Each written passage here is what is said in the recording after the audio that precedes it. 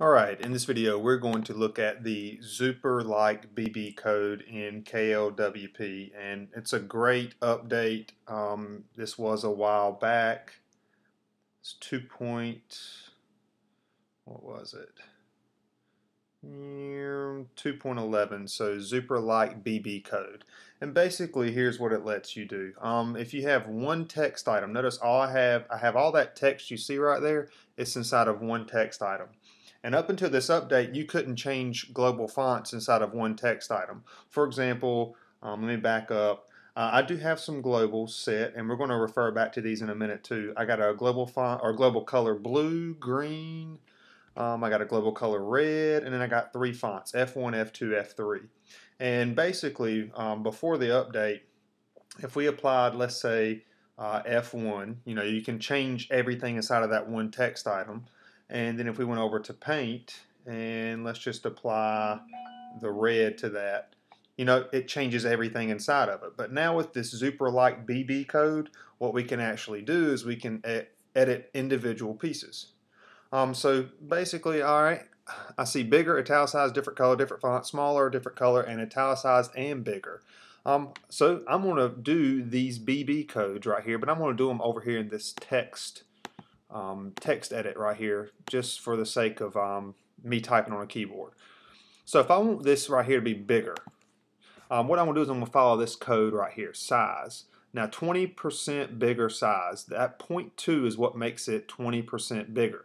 1.2 means 20% bigger. 1.6 means 60% bigger. 1.5 means 50% bigger. So let's type that code in, and it's going to be S equals, let's do like 1.4. Close that up, and now that's how you start your code. Your text is going to be whatever you want to make bigger, smaller, or whatever, and then you end the code wherever you want this to end. So I want it to end after that period, so I'm going to do bracket. And how you end things, I remember a slash, use the same letter as the code right here, S, and then close it up.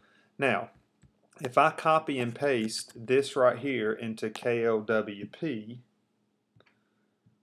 notice bigger. It is bigger. And this is how it works. So italicize, same way. If we want to italicize something, we're going to do the brackets with the I, the backslash and the I, and we're going to put the text in between that code that we're doing. So I want this right here to be italicized, or italicized, however you say that.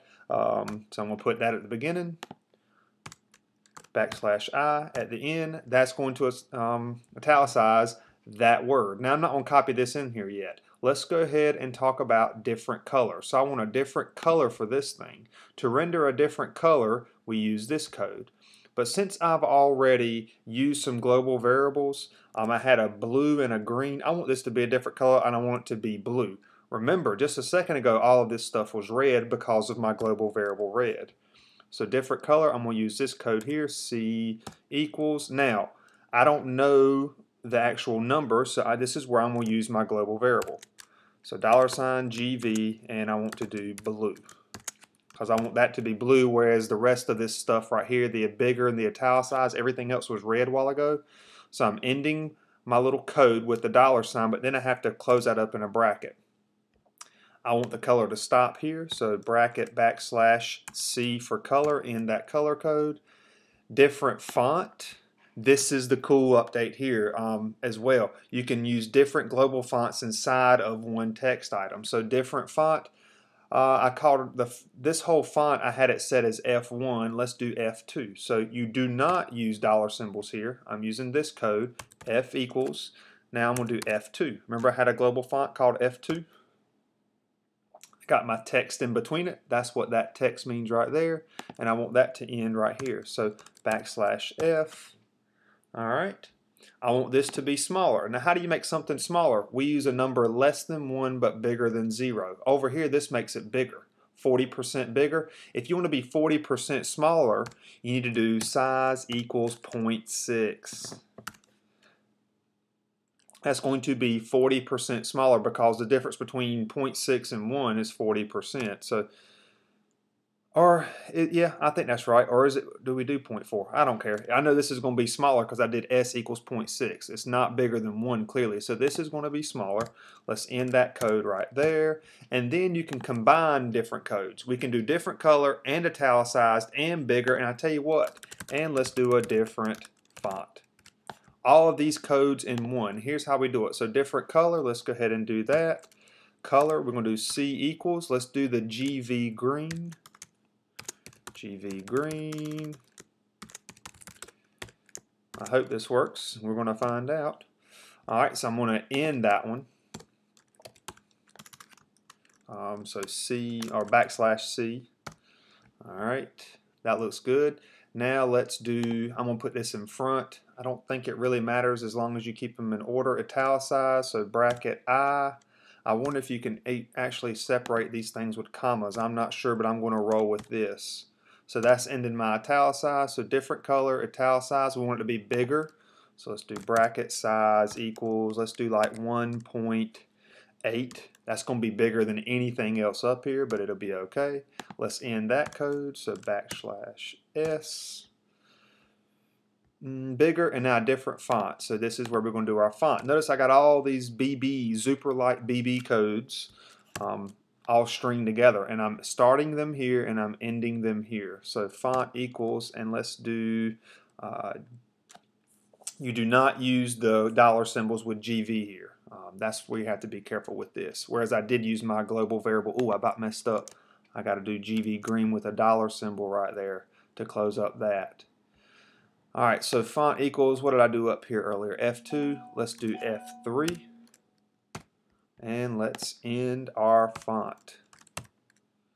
Let's see if this is going to work.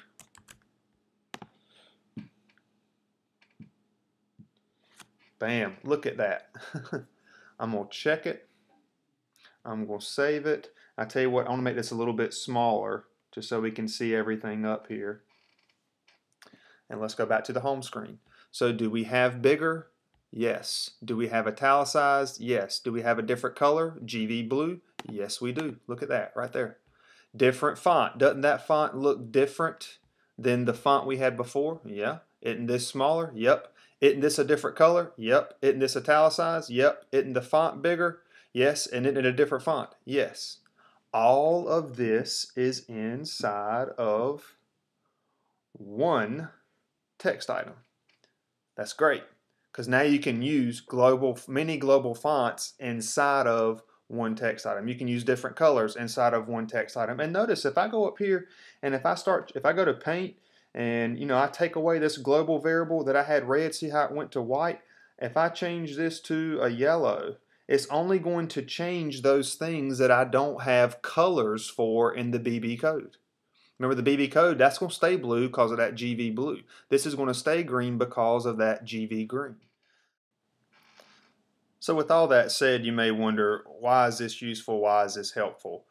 Prior to using this, you would have to use different text items to change font sizes. Remember at the beginning of the video, you change that text. If I go back here and I change the size, notice the size is changing, but now it's scaling this bigger and smaller. Everything's scaled inside of one piece. You don't have to edit multiple text items now based on this BB code. You don't need multiple text items when you want to change your fonts. Notice I got 3 different fonts inside of this one text item now. And the bigger, the smaller, the colors, the fonts, the italicized stuff. Oh, one thing I forgot to mention, one thing I did not do, shame on me, is this. Suppose you want to make this italicized right here, bold. I'm going to come over here. That's one thing I didn't mention, the bold right down there. We can render this text bold. Watch this right here. Let me show it to you real quick. To bold it, we start and \B, we end it. Let's copy all this. And now watch this right here change. It's going to be italicized and bold. So let's select all, let's paste, bam, did you see it change? Italicized and bold. That's the one thing I forgot to mention there, but that does cover, and I didn't save it there, but that does cover all of these particular BB codes that you see here. So hopefully you see the benefits of this. And there you have it. Minus my typos right here towards the end. That is how you do Zooper-like BB codes in KLWP. And that is it for this video. Hope it helped.